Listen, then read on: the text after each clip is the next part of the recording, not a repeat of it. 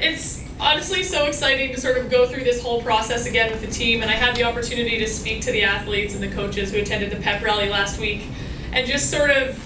have had the opportunity to go through my scrapbooks and my photo books, and we didn't have like Facebook to post things on back then in 2001, so we had to actually print pictures, and I have my albums and everything, and just, you know, sort of going through this experience again and going back and looking at the memories that I have from my games in 2001 was so fantastic, and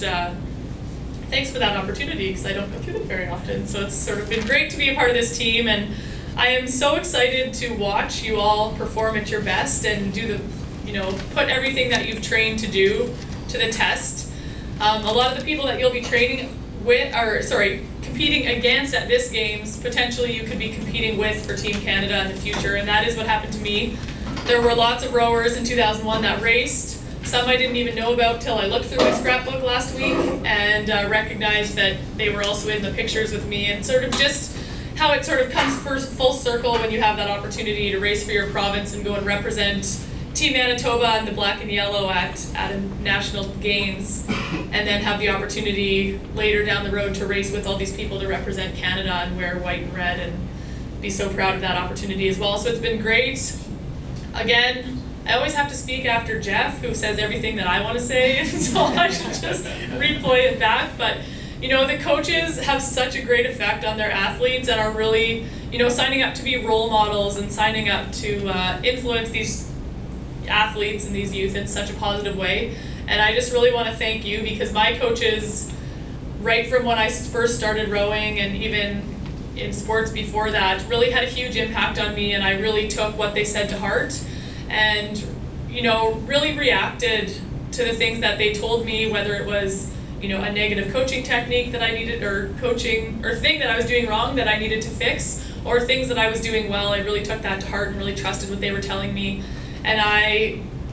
would not have ever even tried out for the Olympic team without coaches sort of encouraging me to do so and sort of seeing the potential that I had. I knew I had it in me, but I just didn't think that it was enough. And so to have someone else tell you that it is enough and, you know, it is worth the try is what sort of got me to the Olympics and then trying out for the national team in the first place, and then ultimately to the Olympics. So, you know, coaches, you really do have a huge impact on your team, and thank you so much for dedicating your time and your energy and your enthusiasm to your athletes, because they really do benefit from that and being involved in sport as a whole. The mission staff, obviously, they're, you know, on this trip with you, and these people behind the scenes, you would not believe what they do. As athletes, you kind of show up and you're ready to race, and your job is to perform the best that you can, but they're also performing the best that they can behind the scenes with everything that they do, from getting you where you need to be, figuring out transportation, I mean, even from here with flights and stuff, everything that needs to get done, food allergies, I don't even know what else they do because I've never done that role. So I'm just the one that shows up and performs and makes sure that we can do our best. But that's what their job is, and they're doing the best that they can, sort of the staff and the mission staff, to make sure that you guys are ready and able to perform. And it will be really exciting, and I can't believe it's already next Friday. That seems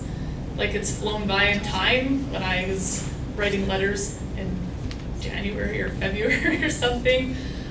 sort of anticipating the games coming, but it really, time does fly, and you have one more week of preparation, and now's not the time to rest. Keep going, and you know what, you're going to have a fantastic time, so enjoy every minute of it, and be very loud when you walk into the opening stadium.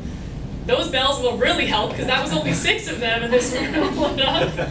And I'm also not one to ever turn down a challenge, so I do think that we should do a rendition of Psycho Buffalo. We'll have this half of the room yell Psycho and this half of the room yell Buffalo.